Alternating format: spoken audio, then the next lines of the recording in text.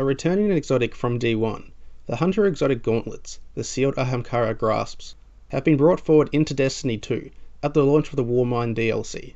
Just for reference, the D1 version of the Sealed Ahamkara Grasps offered a very decent bonus for hunters. Using these gauntlets would grant you a second melee charge, and dealing melee damage had a chance to automatically reload your primary weapon. This reload feature, coupled with 2 throwing knives, smoke bombs, or blink strikes, made for a pretty dynamic build, and saw use across all aspects of the game. So now in D2, let's see how the new version of these gauntlets stacks up against the old version. The exotic perk, still titled Nightmare Fuel, states that dealing damage with your melee ability will reload your currently equipped weapon. This is definitely an improvement from the D1 version, where melee damage was just a chance to reload your primary weapon. Now melee damage will be guaranteed to reload your currently equipped weapon. We do unfortunately lose the second melee charge with the new version though, so let's take this exotic out into a patrol and see how it performs in action. As expected, hitting an enemy with a melee attack does refill the magazine of your currently equipped weapon from your reserves. This is honestly a really handy bonus to have on some weapons, particularly slow reloading weapons like hand cannons, or ammo chugging weapons like submachine guns. The exotic perk is also triggered by hitting enemies with a throwing knife, but it's not triggered by smoke bombs, unfortunately. Put simply, the Grasps are an exotic that rewards an aggressive, front lines playstyle, where you'll be getting into the action, playing within the effective range of a submachine gun or hand cannon. When your magazine is getting low, simply strike an enemy with your melee attack, and get back to work. So the Grasps are a pretty straightforward exotic, that can have a place in both PvE and the Crucible. Thinking about subclass builds, the Grasps are entirely neutral, but since smoke grenades don't trigger the exotic perk on the Grasps, I tend to stay away from Nightstalker. This is just my preference though. If you really like to play Nightstalker, and don't care that smoke grenades aren't going to trigger the free reload, then go ahead and use Nightstalker. Either tree will do just fine.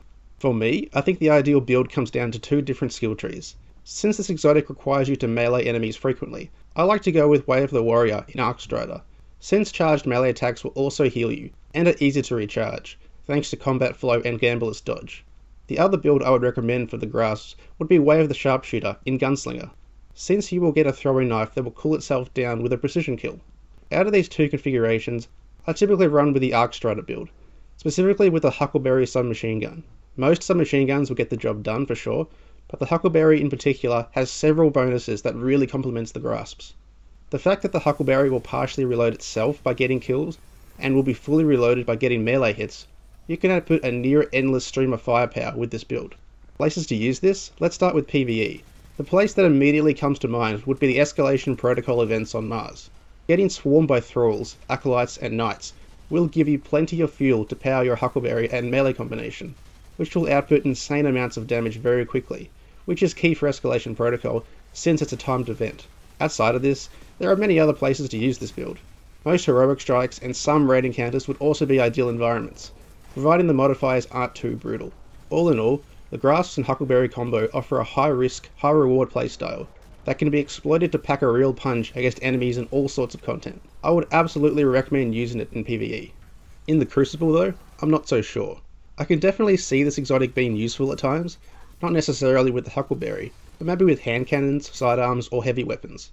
Getting into a melee battle with someone will usually end pretty quickly, but there will be some occasions where you can get a cheeky melee hit on someone, which will top off your burst sidearm for example, and give you the edge in an encounter. It will ultimately come down to preference, whether or not you choose to use these gauntlets in the Crucible.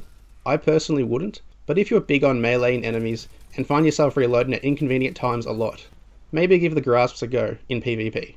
Thanks for watching guys, I'll catch you on the next vid.